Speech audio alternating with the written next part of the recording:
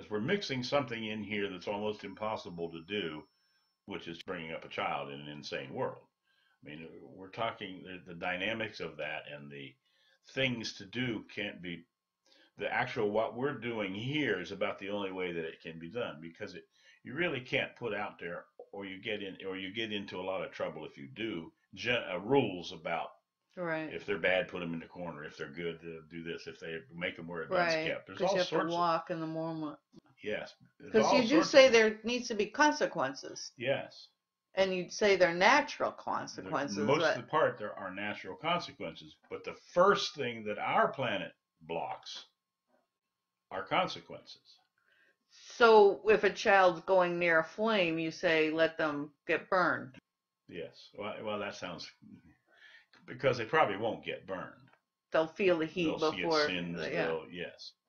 Yes. We stop their discovery. We go way beyond that. Now we have child-resistant caps, and we have, oh man, we've got everything to stop the child from. I don't care if they're a year old and they pick up something and wipe it. Then if you're going to clean it up, give me your hand and take the child's hand. But again, we're fighting an already existing problem. And if you're a partnership, then what does that mean? You're both responsible. And what does also mean? Yes, it means that, and it means that when you do things, you're going to do them together where you can. The two things that happen when you do that, you don't make the child wrong for doing it. You're saying, hey, we made a mistake, or we made a mess, so what are we going to do?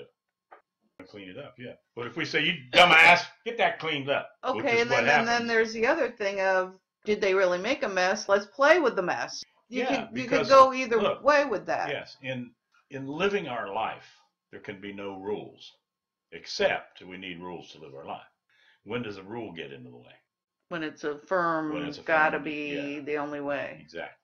So if the child then, here's a good example of that, the child spills it and the two of you clean it up and you do that, pretty soon the child, in order to get attention, is probably going to spill something, and okay. Oh yeah, then mom's there's gonna the come point, yeah, clean then up there's the me. point you back off and you say, oops, wait a minute, we did that, now you'll have to take care of that.